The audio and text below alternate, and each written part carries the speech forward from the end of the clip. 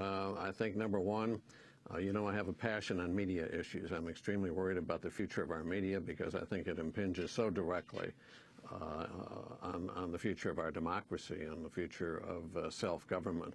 And I think between the private sector and the public sector, we have wreaked untold havoc on the media environment, and I hope we can have an opportunity to talk about that this morning. And then finally, I'll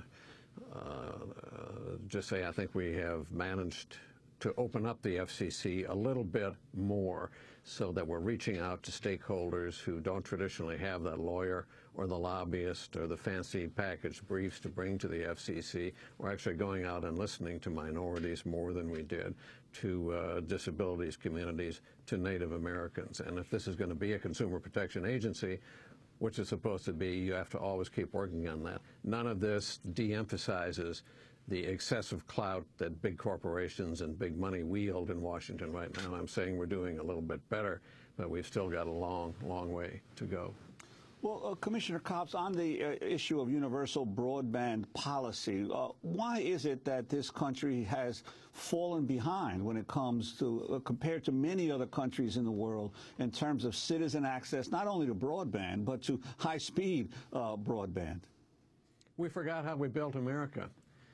We always, when we built infrastructure in the past, had the public sector and the private sector working together. The private sector as the lead economic engine, pulling the locomotive, but heading toward a vision, heading toward a national goal when we were building those railroads and becoming a continental power and building the interstate highway system. And then we got off on this tangent beginning in the 80s that the market would solve all of these problems. You didn't need government. You didn't need a vision. So we went from being first or second in broadband in 2001 when I joined the Federal Communications Commission to now 15th, 20th, 24th. I don't know precisely where. It depends on whose ratings you read, but I know wherever we are, it's down there where your country and mine should never be finding itself. Well, what about so you have to have a strategy. We didn't have the strategy and a sense of mission. Even now, although the Commission has reformed universal service, which is the system that subsidized telephones for rural areas and low-income areas, we've got to see this not as a problem that jiggering with the universal service system can resolve. This has to be a national vision. Somebody has to say, this stuff is really important to the future of the United States of America if we're going to create jobs, become competitive in the world economy, create opportunity for all of our citizens. What about that? I don't know if people in the United States understand the level to which in countries throughout Europe and in Asia as well, there is universal access to broadband. It's sort of like being able to go to a public school. But in this country, the large swaths of the country that don't have access to this, that it's a wholly issue of private enterprise and who can afford to get online. Right. Well, it's a two-pronged problem. It's a question of deployment and getting the connections out there, wireline, wireless, fiber, what it is, and also it's a question of adoption. People need to understand how important this is. I am a strong proponent that one of our national priorities needs to be digital or media or news literacy, call it whatever you want, educating all of us, particularly the young children.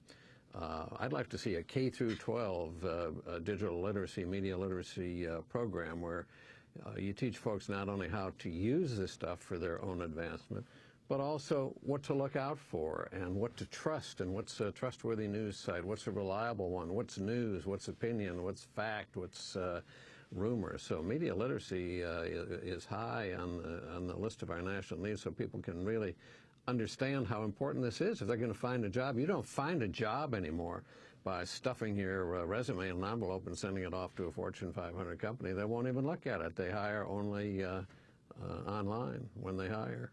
Well, Commissioner Copps, I'd like to ask you about another aspect of the same broadband issue, which is wireless. One of the last decisions or cases that you were involved with was the T-Mobile, AT&T, the AT&T's attempt to merge with T-Mobile, and the increasing importance of wireless smartphones in terms of how people get their information and their data, and the issue of whether whether internet freedom or what people call net neutrality will be preserved in wireless communications? Well, I certainly hope so. That was one of the shortfalls when the Commission addressed network neutrality, that the majority concluded that it was a different technology and was not ready to have those rules applied to it. I disagree strongly with that.